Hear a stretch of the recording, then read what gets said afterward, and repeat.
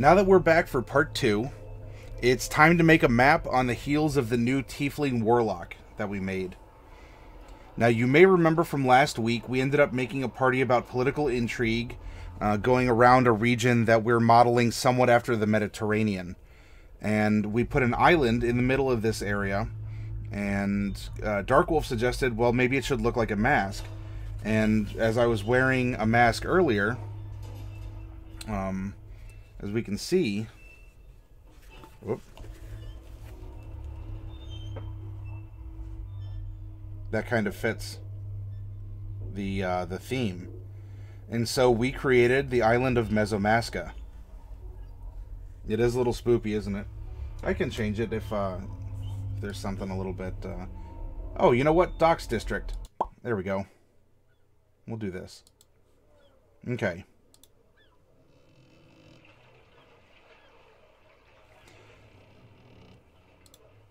And so, hey, Delcorin, thank you very much.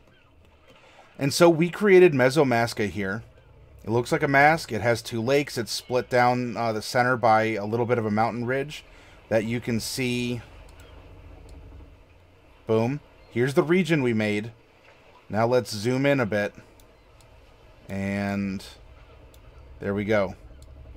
Now, keep in mind that this area here is also a part of Mesomasca, or at least that's what they're claiming, though I'm sure that that's going to be a hot point of contention for these 2 countries here. And, you know, as for the volcano, maybe that as well, if anyone wanted to claim it. We can see from the map that we made last week that Mesomasca is by a deep water area that is, it's kind of on like a bowl or something that rises quickly. So really, this whole side of Mesomasca is on, you know, medium then to deep water, and then it gets shallow on the other side of it here. And by shallow I mean like, you know, within 100 feet, something along those lines. We generated a couple stats about Mesomasca. For its races, there's a racial majority that are the conquerors of the place. So the major race were humans, the minor race were tieflings. So the humans were conquering tieflings. Pardon me. Oh, goodness. I have to breathe, too, not just drink tea. The ruler status, it's actually a mysterious, anonymous cabal of people. Notable traits is that Mesomasca has a sinister reputation. It is known for delicious cuisine. It seems to be on the brink of war. Now, the region as a whole is on the brink of war. Is this the brink that we're talking about? Because as Babacus was developing this external threat, he said that it was an empire of humans and tieflings. And that was even before we randomly rolled the races that exist in Mesomasca. And so maybe there's a link between the invading empire and Mesomasca. Pardon. You had to redo your BTTV settings again? Well, hopefully that means that all your, you know, all your Franker Z's and whatnot will work for you, Delcorin. Oh, going into the dungeon, you triggered a mimic. Oh, can you do it? With advantage. Oh, pardon me. Goodness, sorry about that. 14 plus 2. Oh, yeah. You slay that mimic for 350 EXP.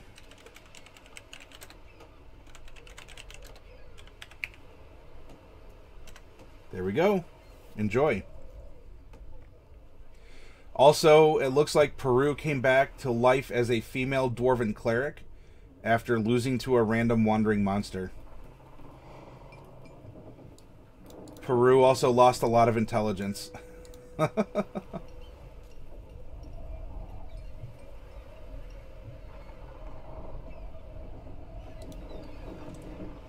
Not quite ready to risk it all in the Underdark. I understand.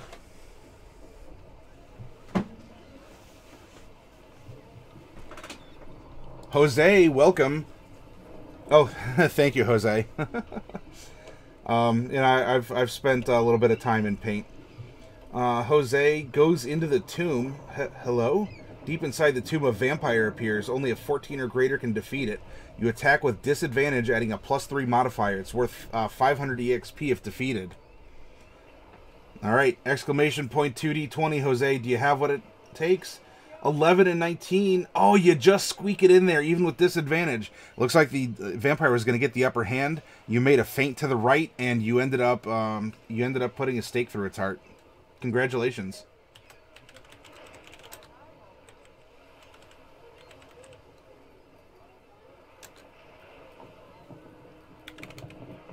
Big risk, big reward.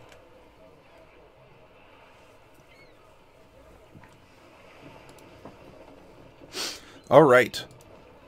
So Mesomasca, well, people may fight over the volcano. There are lots of minerals in lava. Yeah, that it could very well be a hotly contested point.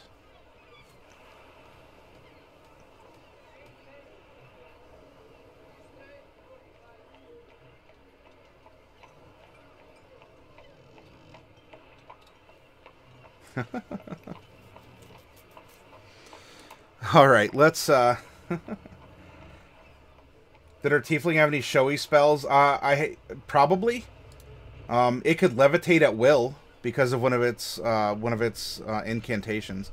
By the way, Dark Wolf took it upon herself to do a bit of a sketch, not quite the bird's eye view of Mesomasca from here, you know, like the satellite view, but she came down into a little bit more of an isometric one.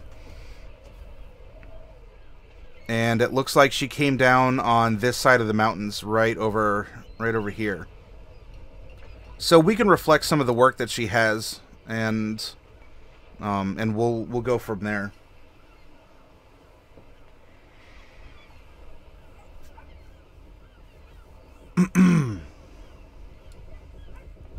I'll keep this over here for reference as we're building things. You're still debating if you toss my living enemies in a pit of lava or not. They'd go quickly. I mean, and plus Delcorn, we're talking about that whole Kalima sort of a thing that was going on. You know, if you have the still beating heart in your hand and he's being lowered into the lava and it catches on fire.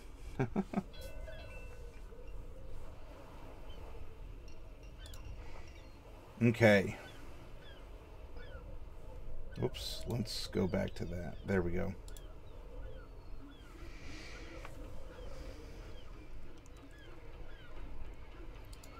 First things first, we need to kind of sketch out the area here. And we can have the map take up most of our available area.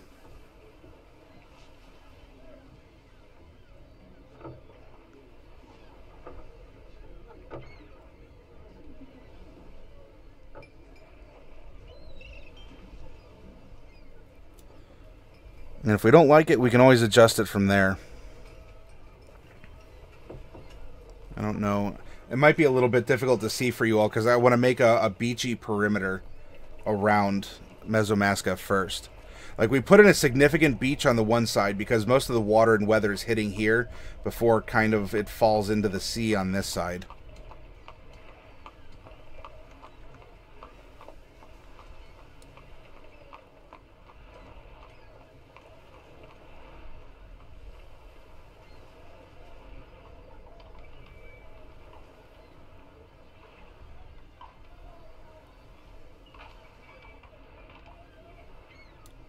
There we go. I think that works. Which means that we can fill in the color over here. So I think that's what we were doing.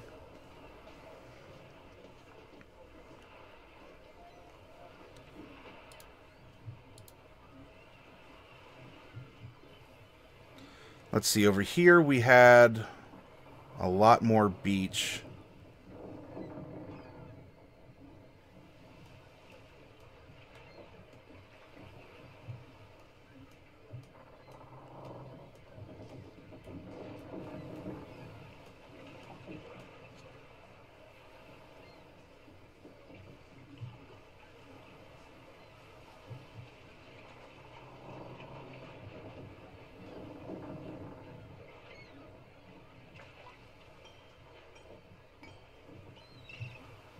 go.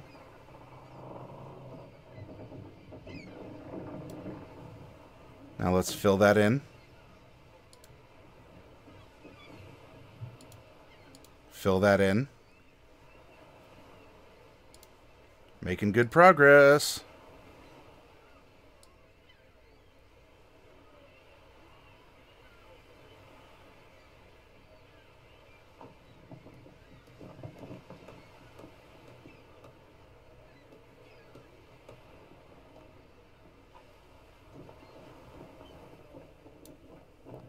There we go. Let's fill this in.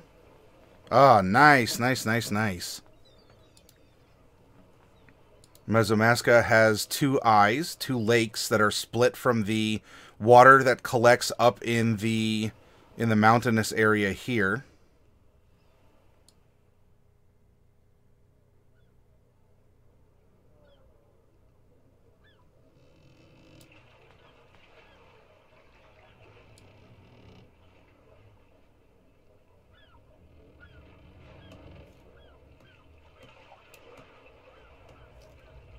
Fill these in.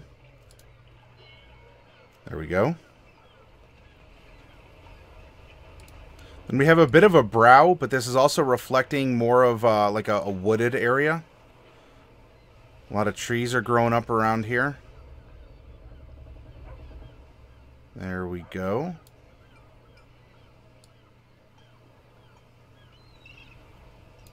Nice.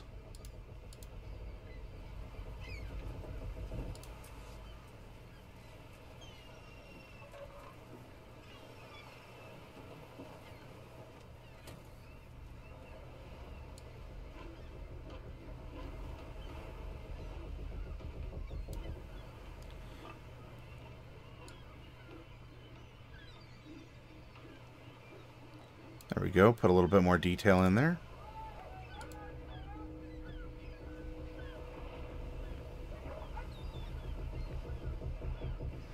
Now, what was indicated by Darkwolf in the picture that she shared, as she envisioned Mesomasca, there was a waterfall that was coming down from the peaks up here that looked like they've been collecting a little bit of snow.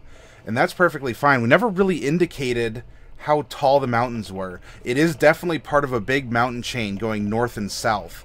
And there's nothing wrong with having this ridge start up higher and kind of descending down as it gets more towards the beak end, you know, the beak end of the mask here.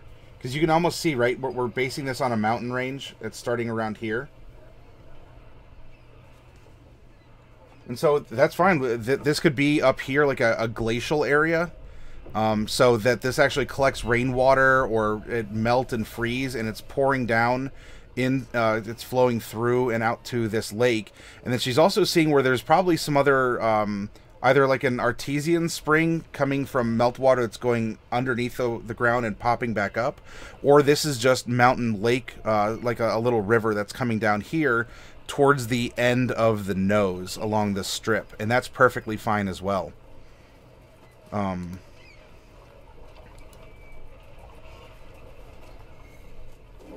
And in all honesty, these lakes will probably continue out to the sea, which would give us kind of an interesting effect, because it almost looked like a crying mask.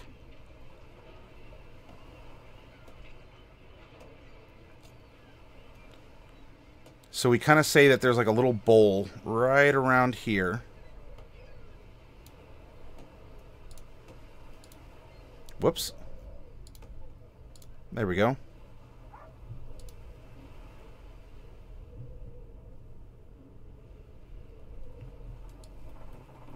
This comes down and spills in here.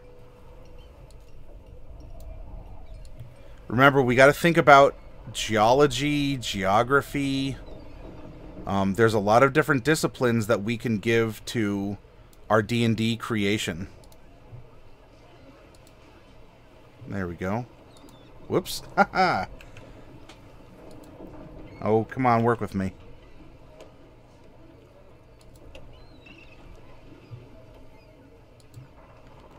Oh, maybe, I don't know, maybe that's just not, Are you just not connected? There we go. There we go. And so here, maybe it flows through some of the farmland, and they use this patch out here as the tier kind of goes out to the lake, or to the rest of the sea.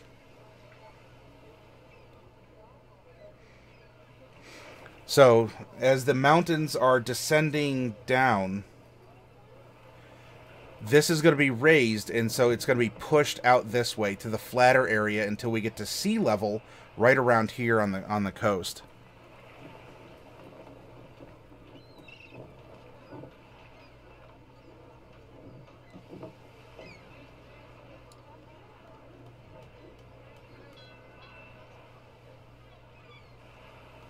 There we go.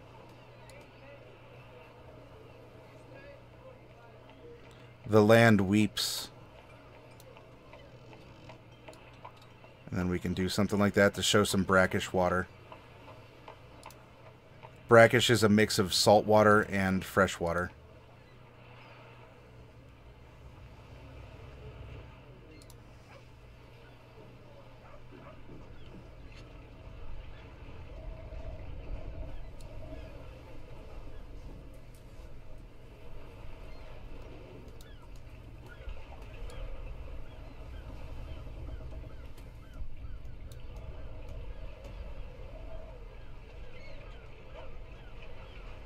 So if this is getting pushed out this way, maybe it's also pushing down a little bit. If this is a lower elevation than it is up top, this, we could have another sort of like a streaming set of tiers following kind of the lay of the land this way until they're finally pushed out to sea here.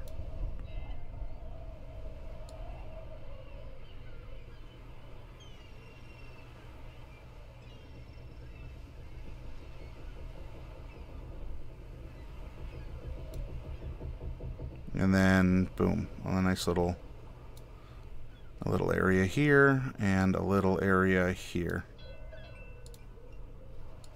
Whoops.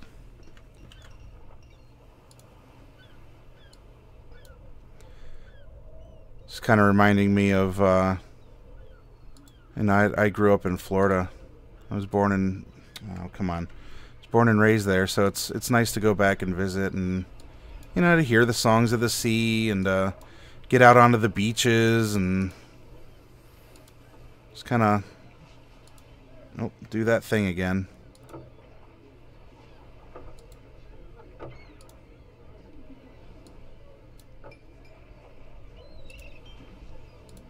There we go.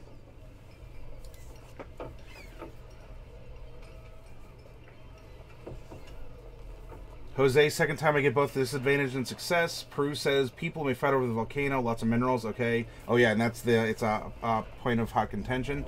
It's a great place to toss your enemies. Did our tiefling? Okay, have any showy spells? Okay, yeah, we haven't done that yet. We can go back and do spells, kind of in the casual part 3 downtime. Still debating. Okay, yeah, that's the Kalima, not quite to scale. It could be quick if just tossed in, but it'd be unimaginable pain. Yeah, you know, on that note, Del, I will say that it's easy to find videos of a lot of different things on the internet. And if you were curious, there are people who do dumb things and are in places that they shouldn't be, and there are consequences for that combination. I will just leave it at that, but if you're curious about what happens if people get too close, you can find it. That's up to you.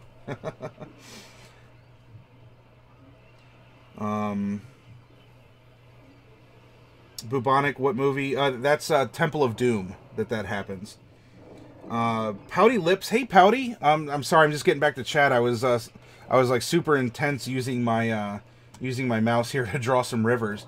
Going to fight an Alfenshi next session, and I'm level 8. I don't remember what level those types of devils are, but I do know that they are rather notorious. I hope you have a lot of fun doing it, and sometimes learning about your enemy beforehand in a non-metagaming way is a good build-up to an adventure. So in some form or fashion, hopefully you've been studying your books. You might get a holy artifact out from or on loan from a temple of some kind, and you might have a chance at that. I'd love to hear how that fight goes, Pouty Lips. That's a rather uncommon enemy to encounter.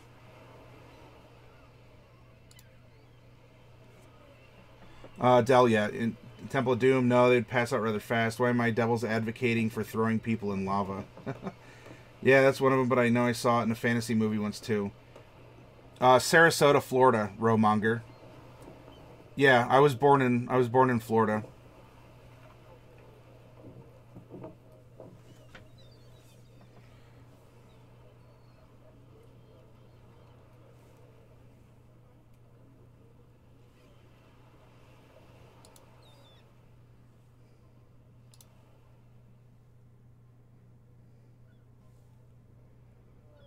Really, King?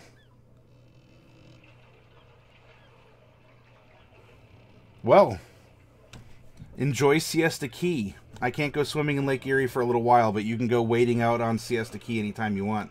Have fun digging up sand fleas or coquinas and all the other fun stuff you can do out there.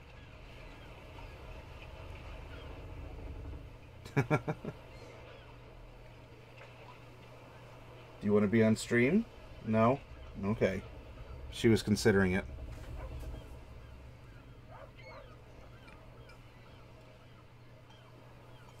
Yes, I was born in Sarasota, Florida, and I lived there for quite a while. Well, I guess not. That's not the case now. I'm really I'm older. Correct. I'm not in Sarasota currently.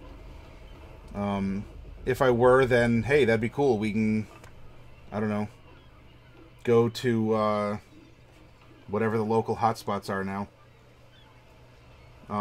Go to St. Armand's Circle. Hey, how about that? We can go on the merry-go-round together, King, on St. Armand's Circle.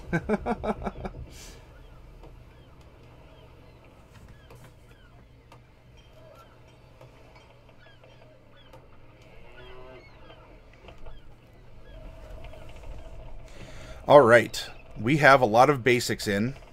Now let's put that back over here. I thought all the roller rinks are closed now. Now, our weird locale is this canyon containing a dragon's graveyard. For what we're doing, it's... Mesomasca is claiming it. Is it really developed? Oh, hey. You did decide to make it. Thank you for joining us. Hey, what's this? What's this?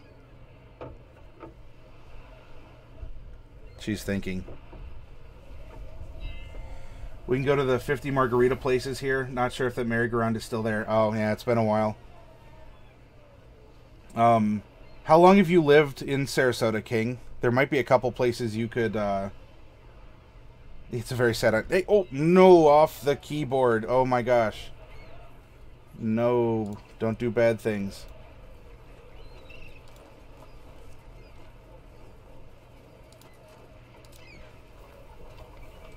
King, do you remember on St. Armand's Circle a restaurant called Hemingway's? Or there was also a restaurant called the Sawmill Inn?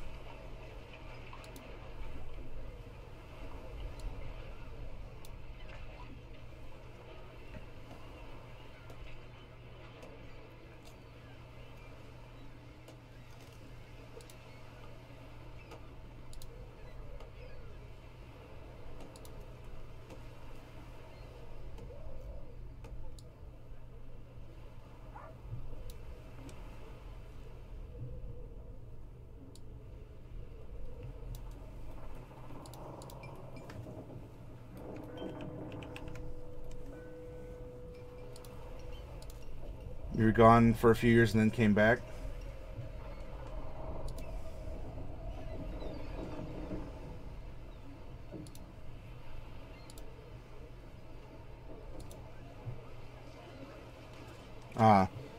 That was something that my father owned and ran for a while.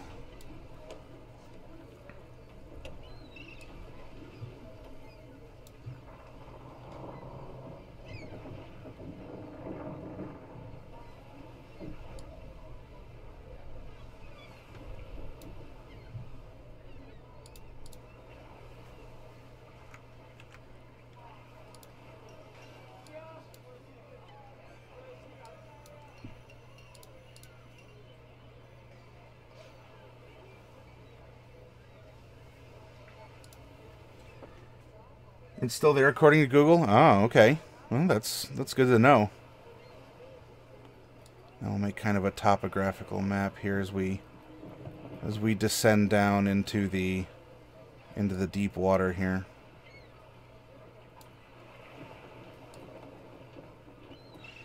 Something like this could be important for our Great Old One Warlock, who may or may not have a patron residing in the depths.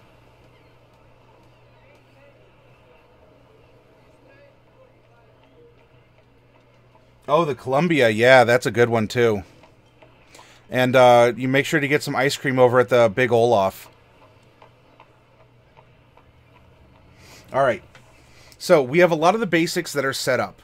We're not going to put this dragon graveyard in that's down below here. This is surrounded by like a wall of igneous rock, right? There's a big volcanic / meteoric event that occurred. And since then, this has kind of been filled in, and it's kind of like lush and tropical. And it's also a dragon graveyard. Ooh. Though what we can do, because we're going to focus on our campaign for the week taking place in this location, is to fill it out a little bit more. Pardon me.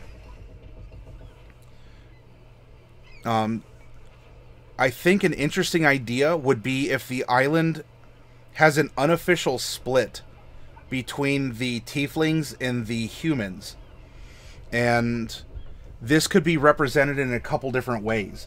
There are many masks that feature black and white as themes. We could even go blue and red. For instance, we can say that if the racial majority are conquerors, we have humans and tieflings. We have blue bloods and red bloods. Now, what's interesting is if it's run by a cabal, blue and red make purple. Purple is usually the color of royalty. So we can put a whole lot of symbolism into this land and into this place through those kinds of means. And that would also mean that as a representation of the island, each one would be developed in different ways. So we'd have, this side of the island would have been developed more. It's on the open sea, a lot more ports. Look, we have 2 rivers. We have some water kind of like coming up from the mountains here. And this is like Old Town. This is like, old Hispaniola if you go down to, the other like colonial era times. If you go to Peru or Panama, some other places like that. And so this would feature tiefling architecture, tiefling culture, that kind of a thing. Then we have the humans who came in and conquered and are, they want this big arable farmland for their plans and what they're doing. And so on each side of the island, we have 2 different cultures. We have a more modern looking human one, and then we have like the old cultural tiefling side. One is the red side, one is the blue side, and yet there's this cabal that rules over both of them. The nobles, the violet bloods or the purple bloods or whatever you'd want to call them in that case. I was making her tiefling purple, so such symbolism. Hey, yeah, there you go, Dark Wolf. So hopefully, if these ideas are resounding with you, let me know. If you think, nah, let's try something better. Hey, that's perfectly fine.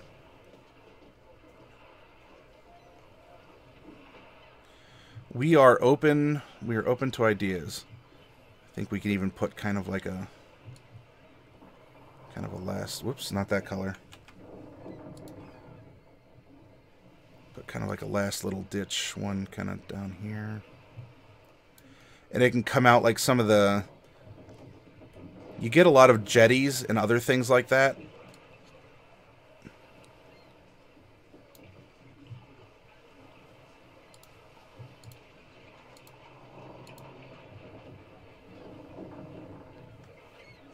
There we go. And so this would really allow us to feature 2 different parts and to have our characters, because we can still run a political campaign just on Mesomasca. There's the greater influence of this outside force pushing in. And the people here could very well be responsible for inviting or instigating this empire to come in and arguably reclaim it. Or what if the conquering humans were actually from this empire, but maybe they were exiled by it? And so they came to Mesomasca and they colonized it, and it became its own thing. Well, now, you know, Granddaddy wants to see the grandkids, and so he's coming for them, and he has to go through the other lands in order to reclaim the mask. You know, sort of like, oh, the mask is the last thing that's worn as we as we make this land.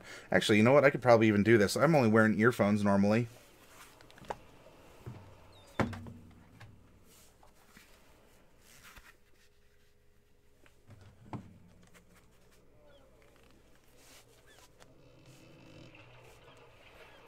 There we go.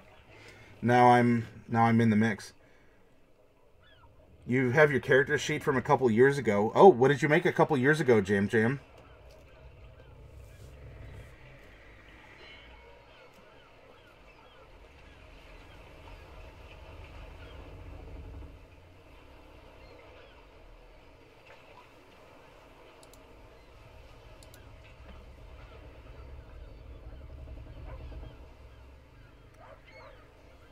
We are most likely going to be getting development along the river. Actually, I gotta fill in another part here. There we go.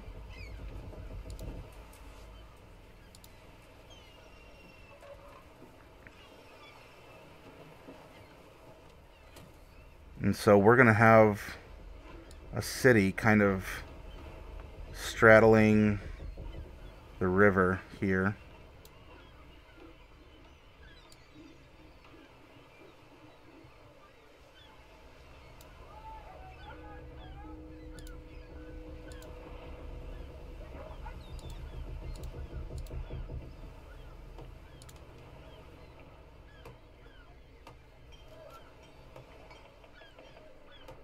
And then we're probably going to have one that's going to be kind of on the inside on this crook here.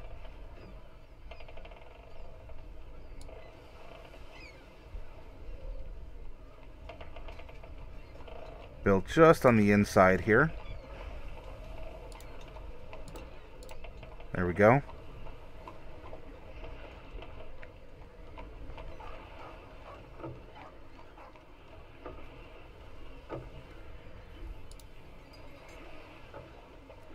Probably have kind of a port or a fort or something that doesn't have to rhyme with either of those out at the tip to kind of enforce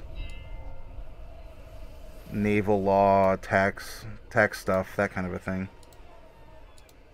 So we go there, and it's built on this rock. It might even span out a little bit, and there might be some kind of a bridge, almost like the bridge between the Florida Keys, that's going out this way to this little rock nubbin. Maybe that's the prison or something where they send prisoners of Mesomasca. Now the humans would definitely be coastal, though a lot of the ports are coming in here, so this would be more for outgoing. Because let's look at the grander picture of things. Right, so people are coming in. They might be coming this way. They might be coming up this way. Maybe even coming around here. So we'd have to think, well, is anyone going to develop on this side? Especially if we have some deep water ports on this portion of the island. Did everyone have pie today? Yeah, just the tip.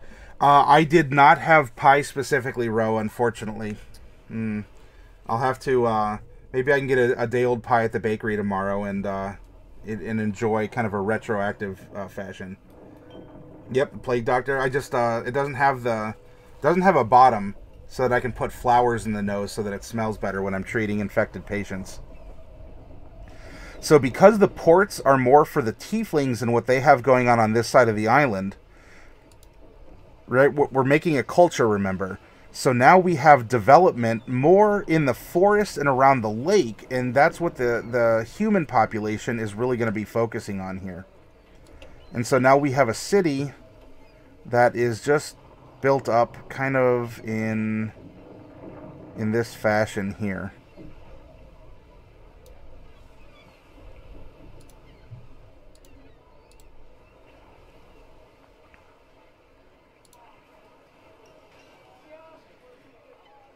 And there probably would be some kind of, like, at least a little area out this way.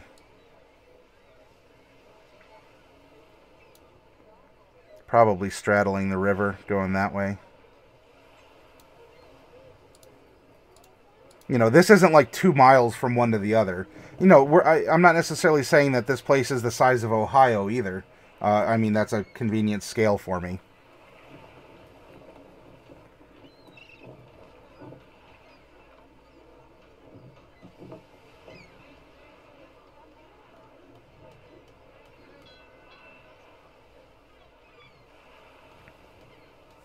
And there's probably some kind of like a lookout or some kind of like a little naval or some little post right up here. Maybe it's just a really well-developed fishing village. But there's our civilization we've graded in. There's a difference between an urban and non-urban campaign. Or is there? Not necessarily. You can still hunt and stalk people through a city. Oh, Dell didn't have any pie today either. You can still hunt and stalk people through a city. This could affect rangers and druids a little bit more, but it's still, you could modify it still. It's still able to be gone through. You could arguably make an urban ranger or an urban druid if you really wanted. It's just what resources are around you, or if you make a character that is, you know, bent on fighting, or, you know, carries around, it like wears armor and has a sword and all this other stuff. Not all the time walking through a city is it appropriate or discreet to wear full plate armor and have a sword and shield on you at all times in an urban environment. People out in the countryside might say, okay, well, look, there's bandits, or he's hunting someone, or he must be official, and he needs to be protected. But it's a more of a big cultural change between country and city. I mean, just use your own experiences. Have you grown up in a big city? Have you been out to the countryside? Have you seen the architectural differences, the cultural differences, political or religious differences, things along those lines? And so you're getting kind of the same thing but different, if that makes sense.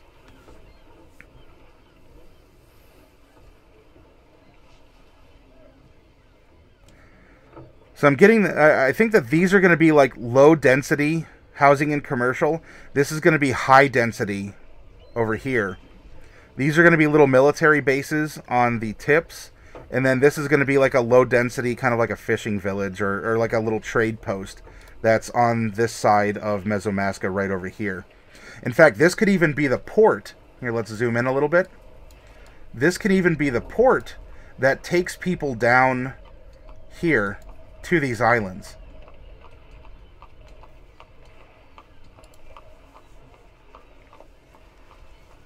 What's my ideas on an island hopping campaign? From which perspective? As a DM, you mean, Rowmonger?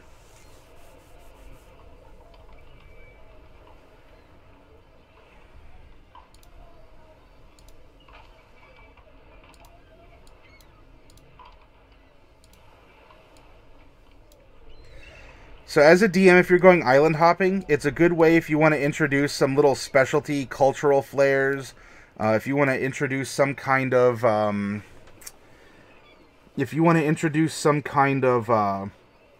minor cultural differences. Think, I don't know if you have ever been on a cruise down to the Bahamas or, you know, like in the Caribbean. A lot of the islands function similarly because of the inherent geography and weather patterns. Each of the islands has its own set of laws and cultures and norms that you can pursue on those islands. And this is a kind of a way to just show, oh, this island features this, and this island features this. As a people, as a religion, as species of monsters or other animals. You know, you even get one like, you know, oh heck, what was it from Jurassic Park? It was like the Isla del Muerte, something along those lines. How is it so lush and filled with plants and fresh water and all this, and why doesn't anyone build on there? Well, because you're going to get eaten by raptors. Well, if you can put that aside, then yeah, it's a wonderful place to be. But who'd suspect that you go to this island, or what, Isla Nublar or something like that was the first one? But you go to that island and, you know, it's a dream. Well, there's a reason why it's a pristine dream. So you can build little microcosms of culture and kind of have fun with the way that things happen here and there. Final Fantasy X kind of does a good job of doing something like that. Because Final Fantasy X is kind of like... it's kind of set in like a Neo-Bahamas, like a Neo-Jamaica kind of a setting. At least that's how it came across to me. So you can do fun stuff like that. Let's see. Now, this is the overlying... this is... In fact, you're going to get an example of this, Ro. This is the overlying state of Mesomasca as a whole. If we don't look at the divide between humans and tieflings, if we don't look at these things... In fact, we can say that they have delicious cuisine, because look at that. They are a hub. People going into and out of Mesomasca, west, east, north, south. It's in the middle of it all. And you better believe that if this was like some conquerors, maybe people who had money and influence, and the tieflings are running the ports and whatnot here, they're getting spices and fish and cattle and all kinds of fresh stuff that has been harvested and sent south, collected from the sea and sent up, grown on these lands themselves, whether in the mountains or in the freshwater lakes. There's a lot that can be done here. And so the reason why they're known for their delicious cuisine, it blends these refined, these blue-blooded human tastes. It refines these very, like, primitive, you know, hot fire sauces and peppers of the tieflings, because they can take it. So you have high taste and low taste, and they've combined, and they've come together with access to all the ingredients from each of these other regions pass by, and they leave their mark on Mesomasca. So Mesomasca is like more of a metropolitan area. It has its own culture and identity. It is its own place apart from here. But it is a fusion of so many of them. As a player, you're looking forward to the hot native girls in coconut tops. Hey, yeah, that's you know, different cultural norms. And if the weather's nice, whatever the laws and culture say, it is what it is, right?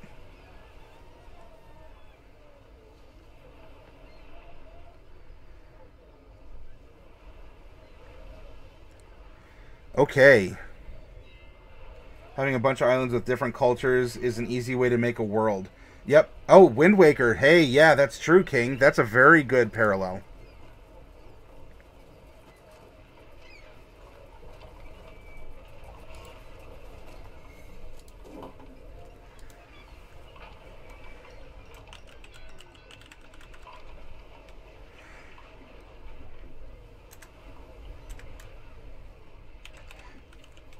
If we want to name the territories of Mesomasca, we can do so. I think there's going to be the Western Territories, the Eastern Territories, as the populated ones. And then we have the Northern Territories and the Southern Territories, which aren't as populated. They're more mixed, right? It's military, it's whatever random fishing villages, countryside. People don't really care because they're not centers of culture, but they are centers of where people are living and farming. They're probably mining in the mountains, that kind of a thing. What color is for tieflings, blue or red? Red. So with the humans being the rulers, and the minor being the conquered, the tieflings, we have blue bloods and red bloods. You know, I'm a red-blooded tiefling, and then this mysterious anonymous cabal, they're known as, if you want to call them like royal bloods or violet bloods or something along those lines. So each of these regions themselves can then be broken down into, into what they are, who they are. For instance, in the West, we do know, so the racial majority are conquerors, and that's, I think, going to be overriding, because we're not building a huge nation here. That this is a limited island. And we can keep the major human and tiefling. This is even an opportunity for us to splash in something else. Maybe some halfling refugees have come up, and they're primarily staying in the West. They can mine in the mountains, and they could do farming, but realistically, I think the political climate wouldn't allow for it. You've got all these countries neck and neck at each other, and their only real means of forging a warpath into another state is through the sea and using Mesomasca as a foothold. So it'd probably be neutral territory. Yeah, I don't think that would mean that they'd forbid mining and farming, because if nothing else, that means that it's a breadbasket and it's a war chest that can supply these other countries also. I do agree that they would be neutral, and they'd probably be they have a sinister nature, so they're probably making a bunch of devil's deals, literally and metaphorically, I guess you could say. So I do agree with you, King, that Mesomasca in this conflict, which doesn't help the presumptive nature of Mesomasca being in league with the Empire. It's the arms dealer that's selling to both sides. But I do agree with that.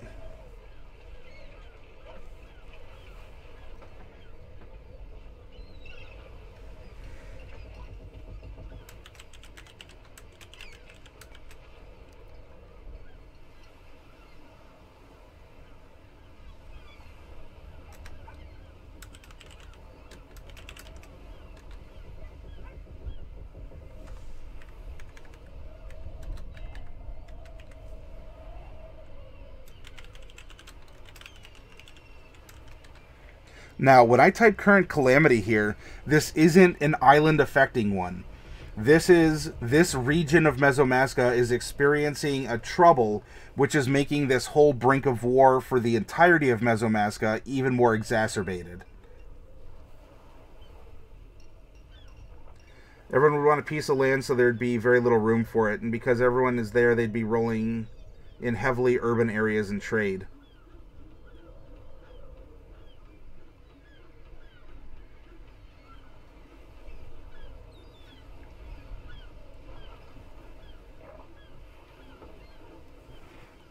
I don't know if what are you wowing about, King? A weasel or a ferret just ran by. Like, in your house? At your feet? Or what are you talking about? Big hopping snake mammal?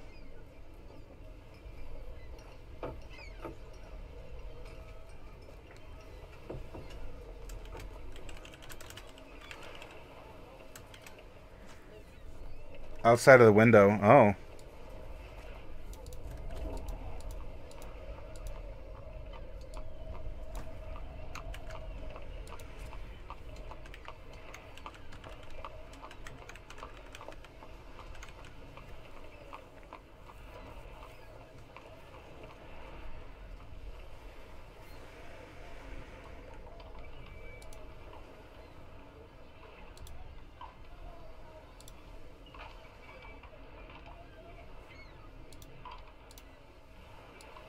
Alright, we're going to cover that up for a minute.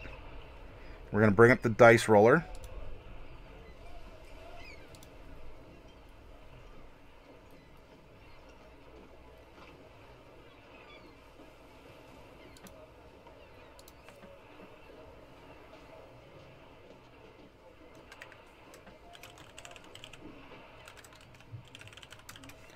We can even put something like the governor's status of each of these areas.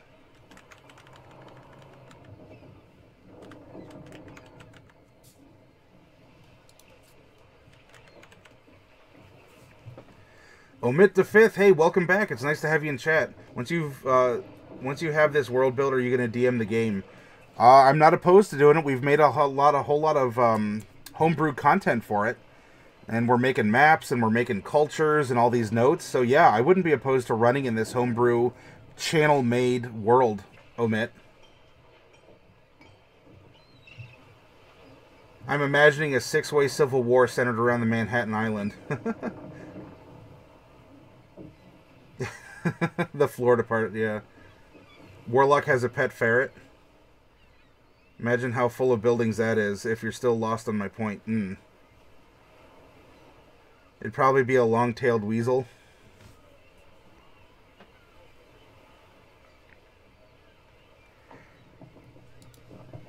I'm going to roll 4d20. 6, 12, 9, 8.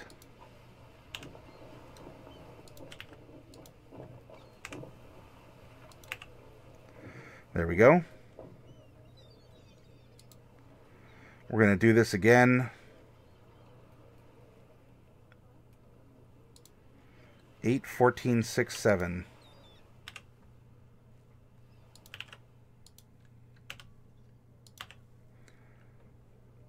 Do it again. 12, 13, 6, 12.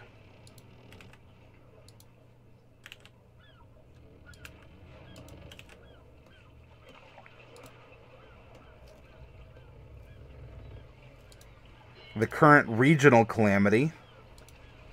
7616.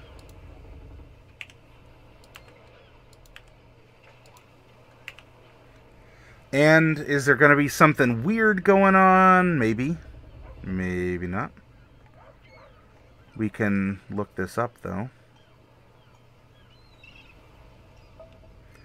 Now, do you want weird locales in every part? Not necessarily, or at least not significant. This is kind of DM discretion. We're fishing for ideas, seeing what pops up. Maybe instead of weird locales, it's natural locales. There's just, I don't know. It's there's no supernatural connection, but one of the stones looks like a face, and that's just, you know, it's a thing that happens. Like the old man on the mountain kind of a thing. 9, 15, 3, 14.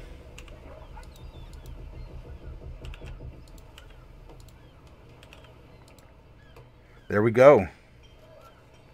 Alright, let's find out what this stuff means.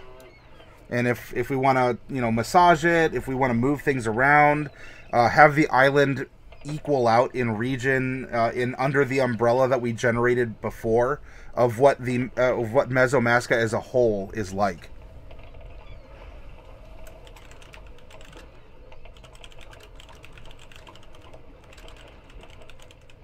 That could be very interesting.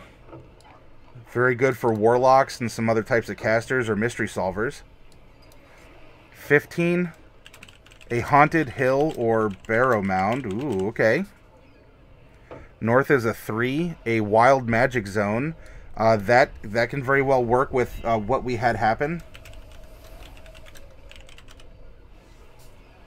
And a weird locale number 14 is also a haunted hill or barrow mound. Or the Florida weasel. Where I live in New York, we have minks. Mink fur is worth $80 on eBay if you can prove how you collected the hide. My brother ran one over and had to report it to the state Department of... usually isn't that like a Department of Wildlife, or are we talking Department of Corrections or something? Or oh no, like environmental something or another? Or like, it's not Fish and Game. Well, whatever it is, bubonic.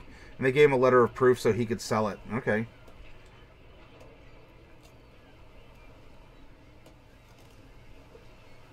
Ro, do you have any work in progress photos of this model that's not a mini anymore?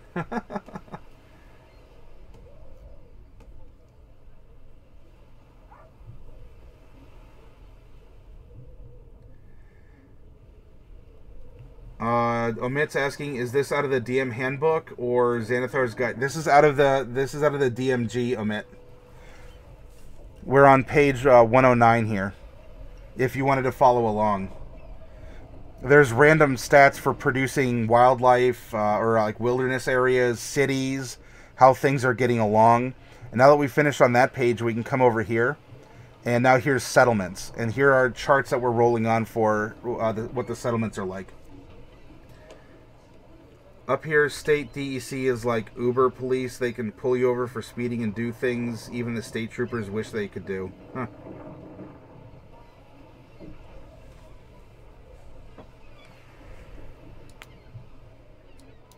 Governor status is 6. A feared tyrant.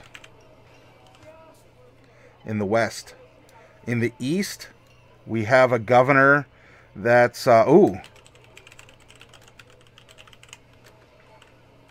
Well, I think I know where our cabal might be ruling from. 9. A weakling manipulated by others. Now remember, as DMs, this is giving us an idea for how we can run the different regions of Mesomasca where this sample campaign that we're building towards is going to take place. We can now start imagining characters. If this region is ruled by a weakling manipulated by others, do the PCs know that? Probably not. Could they figure out by talking to some people and getting rumors? Maybe. Could they get proof? Especially, what if the governor who's running the north of the island, right? Who's running this checkpoint is a weakling, so maybe he's taking bribes, or maybe some pirates are actually behind these scenes and are running this area like a Thessalocracy. Still just doing prep work. I've been cutting plastic card for the last 3 hours. I'm really happy that you can just like jam out and chill and work to this stream, bro. That means a lot. Bubonic says New York State troopers are some of the best troopers in the country, but DEC, well, those guys can just be plain jerks. They got too much power because they're both state police and federal police. Romonger, the airship's mini is 4 feet long. 1.5. Oh, you're making the miniature. Oh, I got it. That's really cool. Governor status here in the south is 8. A feared tyrant. No one gets away with things. Alright, so the west and the south, right here, west and the south, feared tyrants. Look at that. So that, like, this is that old school, right? Old tiefling. Like, no, you're going to pay your dock taxes or we'll sink your ship. Or you're going to, you know, if you don't check in, you don't have a complete manifest. Oh, it doesn't have this this crate of dishes on your inventory. Well, over it goes, or confiscated it is. Meanwhile, we then have the greater, like that Mesomasca, the anonymous cabal that's operating on the human side of the island over here, and so it is being ruled by like a subset of them. And in the north, you have someone who's being manipulated by others. So this could even be something like a tiefling governor, but is being manipulated by humans here in the east. See, we're storytelling. We are building a character out of a location. It's exciting. We can do all this fun stuff as DMs. And when we know it up here and when we know it in here, that conveys to your players. That conveys, wow, our DM knows what he's talking about, or oh, there's a rich world around us that we can explore, and our DM has answers to these questions. When you're done, it'll come apart deck by deck so it can be usable in game. Oh, so you can get like some multi-deck fighting going on? Yeah, nice. Nice. Notable traits. Number 8. Headquarters of a powerful family or guild. Okay. 14. Site of a mythic or magical event. Okay, definitely can work with that. North is 6. A river divides the town. Okay, so we're gonna have to make a little bit of a geographical adjustment. Nothing wrong with that. And then in the south, the notable trait is it's a major trade center. Okay. For the west and the south, it's known for the same thing. It's known for its gambling.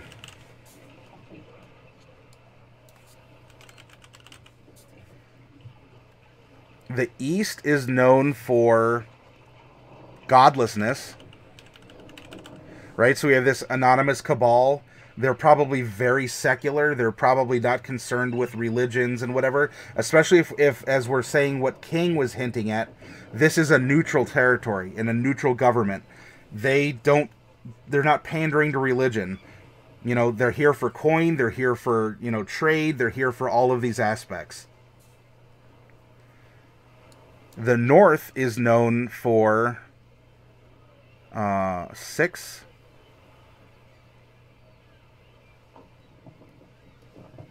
Wait, didn't I already have a river?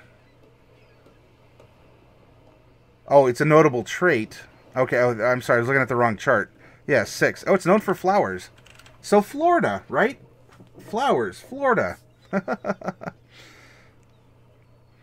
And each of the regions of Mesomasca has a little mini crisis going on under the umbrella of it's on the brink of war. The current calamity in the west is 7. There are corrupt officials. Now, east and south are sharing the same. A plague or famine.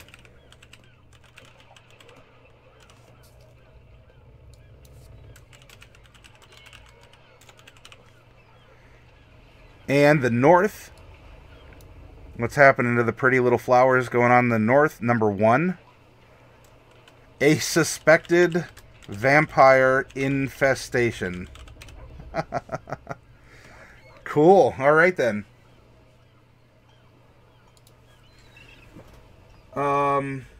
Bubonic says, you know, one of the biggest gripes about 5e I have, I'm sorry, but I hate both Point Buy and Stat Array. When I envision a character, I usually throw those by the wayside. Hey, there's nothing wrong with that. If that's your style of play and everyone consents to it and your DM says, yeah, that's fine, it's an option. 5th edition does allow for that.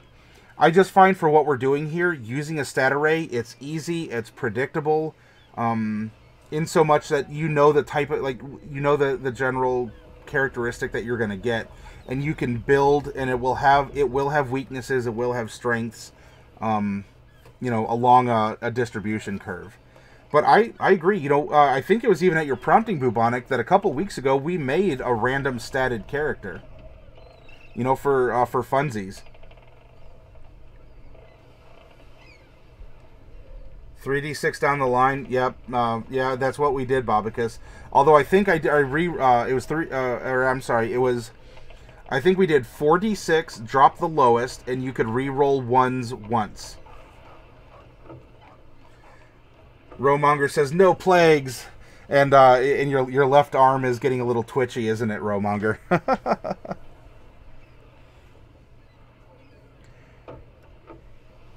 Okay.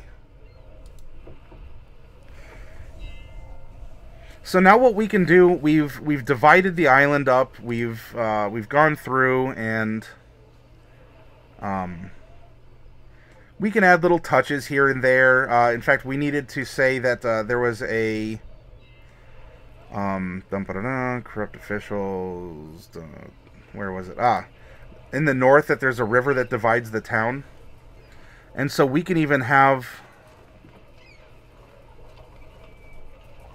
Maybe what we can do is do a little bit of what... oh, come here.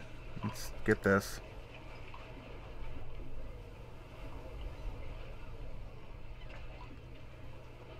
This kind of... Whoop, not that color. This is kind of like leaking out of the mountain here.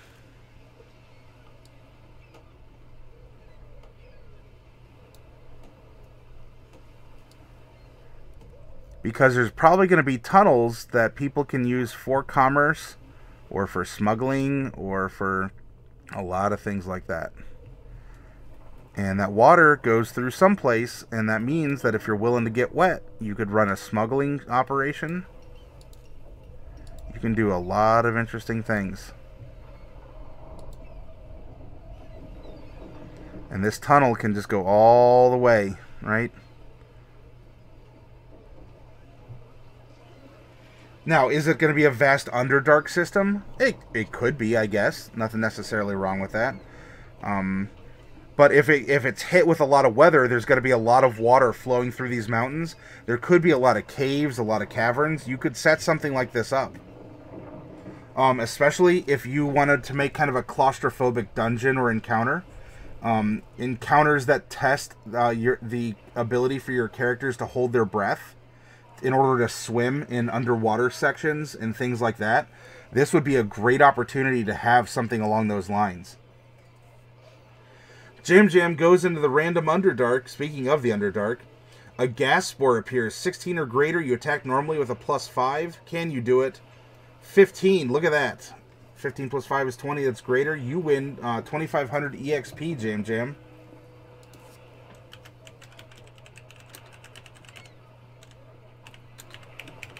Nice.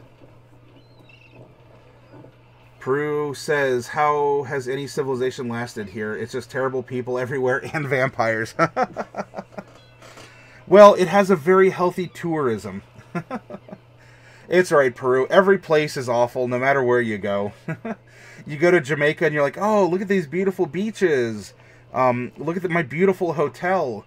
And you realize that, 100 feet around the property is razor wire fences to keep the locals out. And you're like, oh, this must not be the paradise that the hotel wants me to think it is, or the cruise line thinks it is. And you get that anywhere.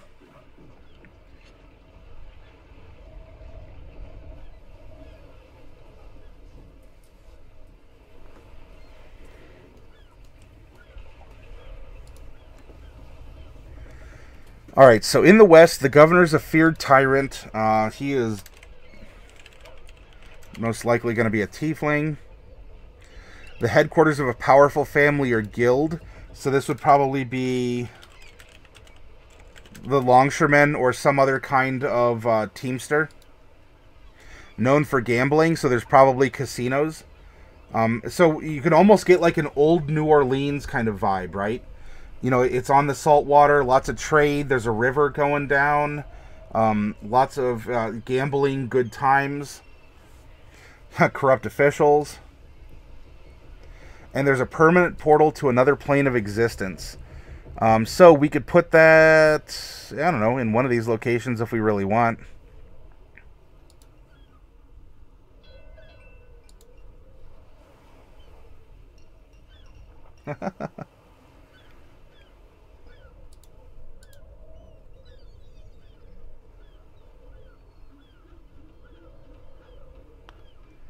To another plane.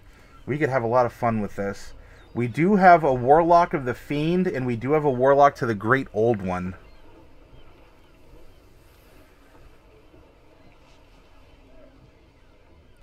We could probably have it be kind of up here, and so...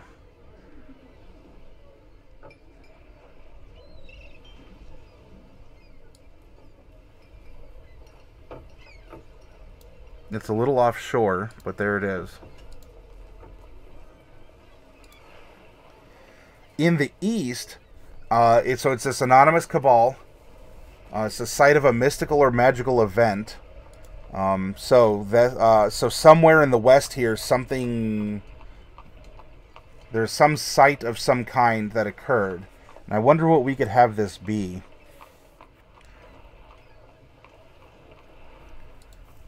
So that's something to think about here. Known for its godlessness. So yeah, very, very neutral. Look, there's worship whatever you want. We're not into that. We're secular. We just want what is our due. There is a plague or famine, and there's a haunted hill or a barrow mound.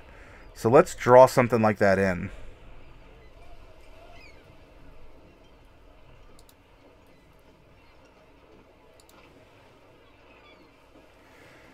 Let's look at the lay of the land. So everything's starting here and at its high point along the ridge of the mountains, and it's flowing outwards. We can create these lines, imaginary, or we can type them in.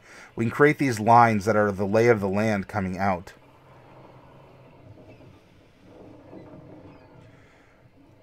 Let's make the haunted barrow kind of at the midpoint of the river. A lot of people probably talk about it. And something happened here. In fact, this could even be the site of whatever that mystical or magical event that occurred was.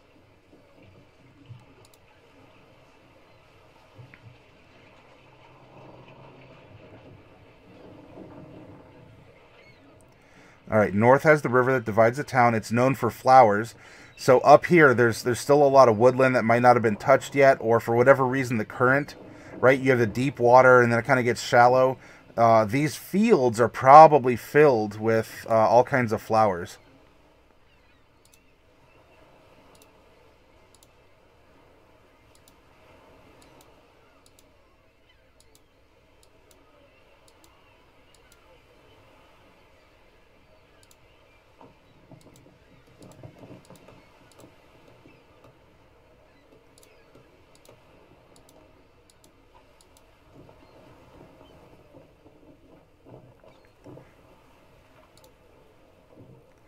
There's a suspected vampire infestation, and it's a wild magic zone. So that's probably why the flowers are so well known. Something has happened here that is causing this wild magic, and it's affecting the local wildlife, and maybe that's what's drawn the vampires to the north. Especially, hey, look at this. We have a weakling manipulated by others, so maybe this anonymous cabal has nothing to do with it. Maybe the governor has been undermined by a vampire. It can happen. In the south, the governor is a feared tyrant. This is a major trade center. Yep, that seems to reflect. There is a plague or famine going on. And there's also possibly a connection, right? If we're DMs and we want to run a story for our players, there is a haunted, like a hill or a mound or something along those lines. And we can say that...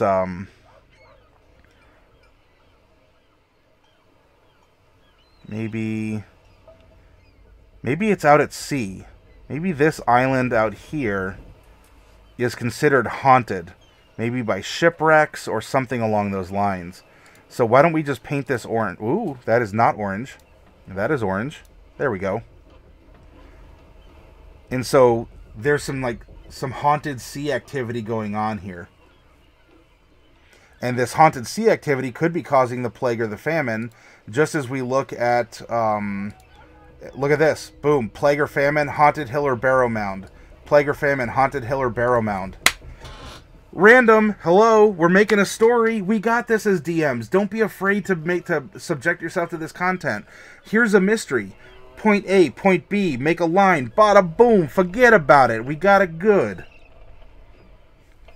The story writes itself.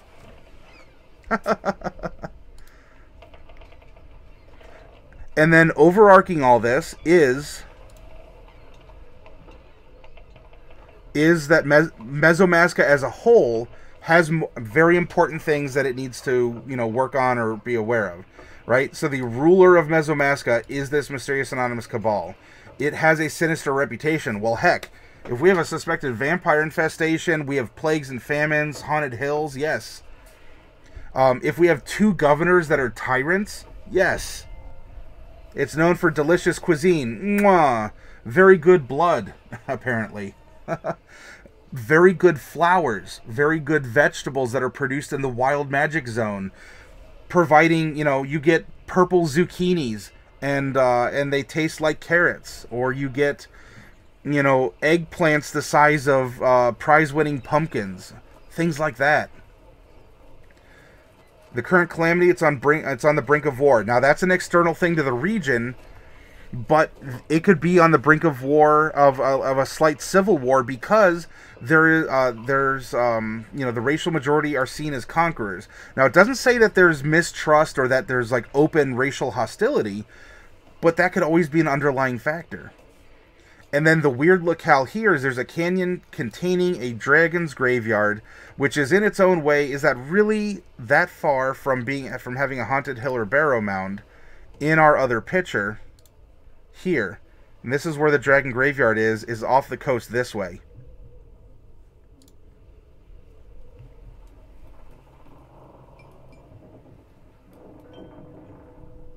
So, site of a mythical or magical event, that could also be the dragon graveyard if we're saying that this is over... this could be disputed. Maybe the governor of the south and the governor of the east are both claiming parts. Of course, the east is going to win if this is the seat of power on Mesomasca. Though that could also be why there's tension between the east, or why he's a feared tyrant, because he's trying to prove himself harsh. I can manage my tip of the mask here. I can put down, this plague. And it could also be plague from shipped items, right? Diseased rats. It could be poisoned food. It could be all sorts of things. There you go. You're a DM. We just created a miniature campaign setting that you can run whatever you want. Supernatural. Or natural but supernatural. Undeath. Disease. You can have a religious conflict because the seat of power is known for its godlessness. Plague and famine are problems on this island. All kinds of adventure hooks. And then when you look at the greater region, you say, oh, wow, I can assemble a team of players from all around here. And then I want to focus it on Mesomasca, or you go to the other territories. And we can do that very easily. This stuff just writes itself. You got to be open to it. You got to just throw something at the wall and, you know, it'll stick, it won't stick, and you can connect the dots from there. It's not too terrible, not too terribly difficult a thing to do.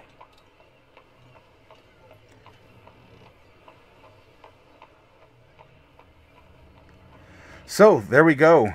We have a pretty decent close-up map. We've seeded it with some more detail. We've seeded it with culture. We've seeded it with conflict.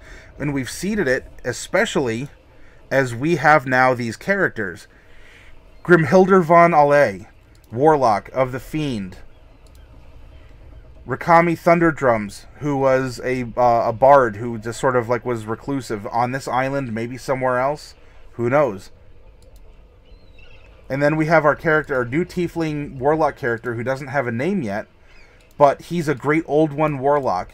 He's seeking something. He's asking questions. He bluntly talks to people.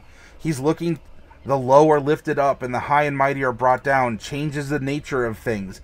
And he's selfish enough to bring it about to kill people that are necessary. And he wants to know who's in charge here, because it's a mysterious cabal. City secrets. So he could have grown up in the seat of power.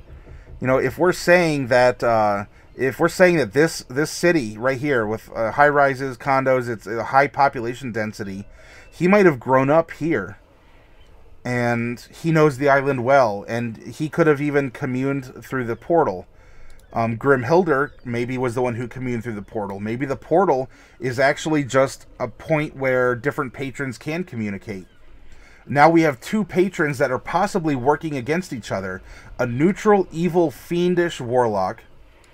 A lawful, evil, great old one warlock.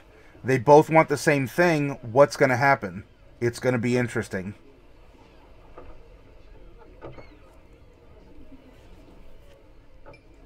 Got a cat here. Sorry. Bubonic, holy cow, this guy's turning out to be so good. The dice are being very, very, very good and letting me do a very good background for this guy. I'm glad. Okay, so I'm going to get up and I'm going to take another break. We've been going for about 3 hours now. Good, strong session, like lots of motivation, lots of ideas going out there. I really appreciate it. It has been a lot of fun to make this with you all. And of course, if you have any other things that you want to bring up, you want to suggest something, you know, King was saying that this is going to be like a Manhattan Island, right? A very high population density. In fact, the city might even just follow, you know, the river down. There's nothing wrong with that. We can do that. It can be very metropolitan on this side, and then a little bit more, you know, a little bit country and a little bit rock and roll. All right, anyway, I'm going to go AFK for a little bit. I'll be back, you know, 5 to 10 minutes, something along those lines, and we'll go from there.